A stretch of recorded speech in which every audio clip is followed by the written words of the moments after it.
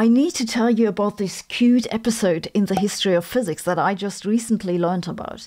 It isn't science news, but more like science olds, I guess, but it was news to me. This story plays out in the 1960s in the United States.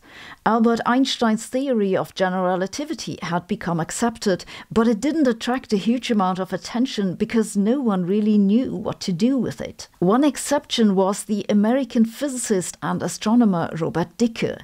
He picked up on an idea by Paul Dirac, who had argued that the gravitational constant in Einstein's theory isn't constant. The gravitational constant is the big G in Einstein's field equations, and it's the same as Newton's gravitational constant.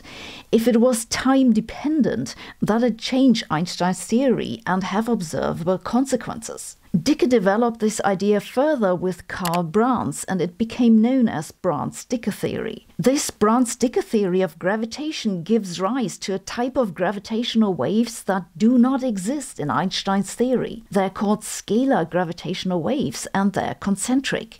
Dicke now had the idea that such scalar gravitational waves could trigger earthquakes, and these earthquakes should be correlated with changes in the spinning rate of Earth.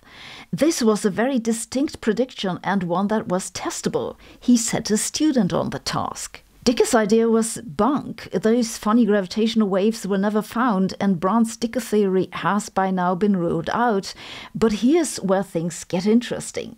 The name of the student who he put on the topic was William Jason Morgan, who was at this time in his early 20s. He had studied physics, but now he had to learn a lot of geology. Scientists had noticed around 1900 or so that the shapes of the continents fit together and had probably broken apart from one big piece in the past.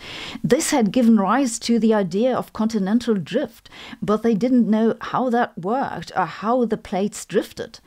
Morgan keeps staring at the images of Earth and realizes that all that drifting can be described by spherical transpositions, provided one also takes into account the oceans, not just the continental plates. Morgan wrote his PhD thesis on the search for those funky gravitational waves, but would go on to publish his theory of tectonic plates and developed secondary ideas from this, like that earthquakes and volcanoes preferably happen where tectonic plates meet, and so on. Basically, all you've ever heard about tectonic plates goes back to Morgan. Morgan just passed away some months ago at the age of 87.